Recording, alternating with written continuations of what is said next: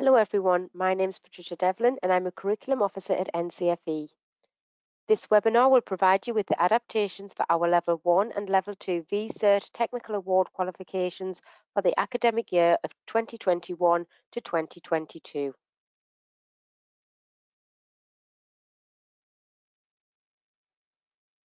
The plan for this webinar is to first give you an update on the COVID-19 response.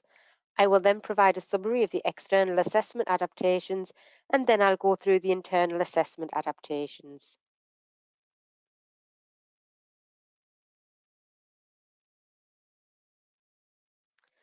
The government's intentions is that work placements, exams and assessments will take place in the academic year 2021 to 2022, therefore moving away from results being based on teacher-assessed grades used in the previous academic year when this was permitted. The government recognised, however, that learners who will be taking exams and assessments have experienced significant disruption to their education, and that these learners may also need continued support in the face of any further disruption. We recognise that learners who will be taking exams and assessments in 2021 to 2022 have experienced disruption to their education since March 2020, and we remain committed in continuing to support learners in the face of any further disruption. In the academic year of 2021 to 2022, under the Vocational and Technical Qualification Contingency Regulatory Framework, or VCRF, all qualifications will move into Category A. This means all assessments are expected to continue, but we are permitted to continue to make adaptations to assessments and qualifications to take account of the ongoing impact of the pandemic, where we can do so without undermining the validity and reliability of our qualifications.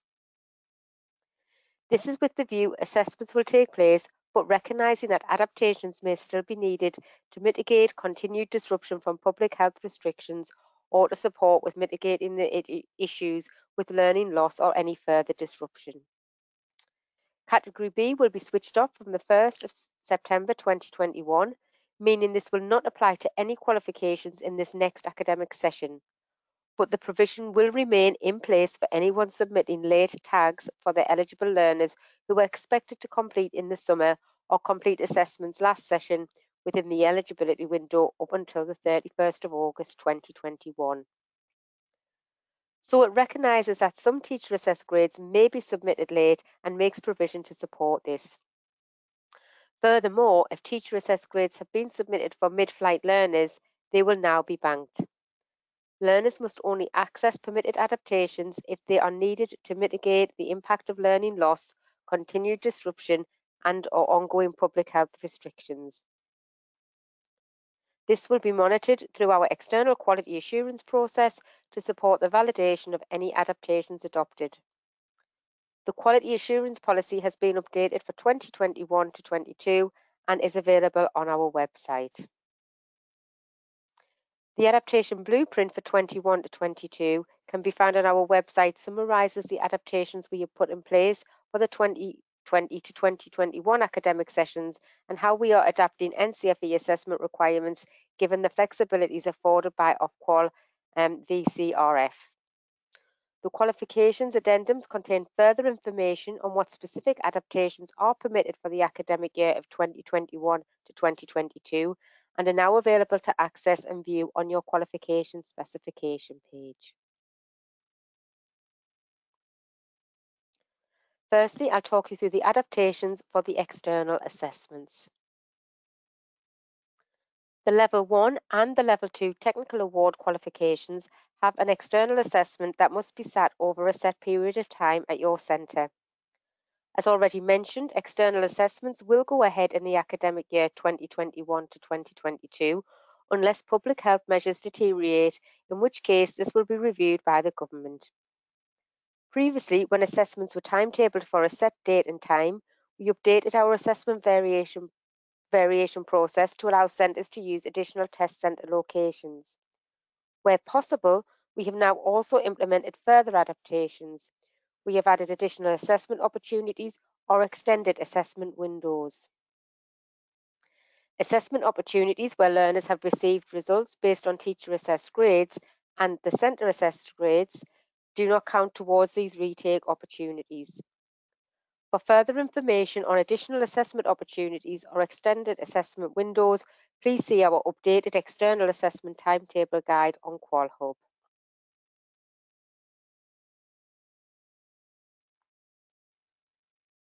Now I'll talk you through the adaptations for the internal assessments. So the following information is applicable to graphic design, interactive media, and music technology. All content must be delivered and all assessment criteria assessed. Internal assessments can be undertaken remotely for learners where required and where possible. We will also continue to offer remote EQA reviews. Further guidance on how to prepare for this can be found in Preparing for a Remote Review on QualHub. We believe that the flexibilities that centres already have with respect to the types of evidence they may use to meet knowledge and skills-based assessment criteria are sufficient to enable most learners to continue to mitigate the ongoing COVID-related risks. This includes the continuation of the use of alternative assessment methods or evidence where needed or required. You can find further advice and guidance on the preparation of portfolio of evidence on our website in the NCFE Guide to Designing and Creating Learner Portfolios of Evidence for Assessment. To support with learning loss, remote learning where required or where centres may experience continued or localised disruption to learning, we've created guidance to support a more streamlined approach to assessment and increase flexibility. We have updated our guidance on our website in the Good Practice Guide and continue to permit the use of centre-devised assessments. We appreciate that to create and to capture evidence for the skills aspects of these assessments, learners may need access to specialist facilities and equipment. As our existing guidance permits, to mitigate COVID-related challenges and accessing facilities equipment, we would encourage centres to consider, for example, using expert witness testimonies to confirm the observation of student competence over time where direct observation is not possible, using observation of simulated activities to evidence the demonstration of competence where direct observation is not possible, and carefully consider how to schedule teaching, learning and assessment activities during the year, recognising that it may not be possible to access specialist facilities and equipment in all weeks. Use of remote technology is prohibited within early years schools, childcare and health and social care settings where there is a potential risk of use of the service or their carers and families being inadvertently seen or heard. This includes the use of all recording and streaming devices such as iPads, mobile phones, laptops and tablets. Please note that technology must not be used to view assessments remotely even when not recording. For example, assessors cannot complete remote observations to prove competency by viewing learners live using remote technology. The use of remote technologies could be considered to support aspects of the student's performance. For example, this may include planning sessions, online meetings and remote activities in which the student is contributing and where the assessor could also attend remotely or observe through the use of technology. In these examples, the students must be in an environment away from any service users. The use of technologies could also be considered for capturing expert witness testimonies. We would also encourage centres to consider how they might use an alternative and/or digital solutions to gather and store evidence, including, for example, centre-set short response or multiple choice tests, professional discussion recordings, annotated learning plans, photos and videos. And we're partnered up with VEO, Video Enhanced Observations, who offer a digital solution. VEO is a secure video online platform for recording and tagging videos.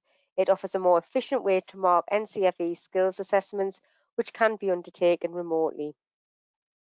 VEO empowers learners and teachers by providing a simple and secure way to capture observation-based assessments that saves time while preparing learners to pass skills-based assessments. The platform allows you to digitally record and mark practical assessments online and remotely. For music technology, there have been some further assessment adaptations for Level 1 and Level 2, Units 3, studio recording, including Learning Outcome 1, 2 and 3. For further information, please see the Adaptation Addendum 2021-22 on the Qualification Specification page in QualHub. If you have any further questions, you can contact our customer support team, who will be able to provide further help and support.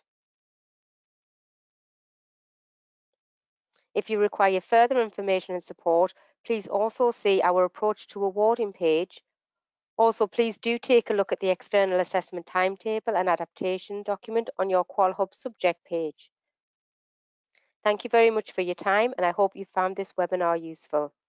From everyone here at NCFE, we wish you a safe and successful year. Thank you.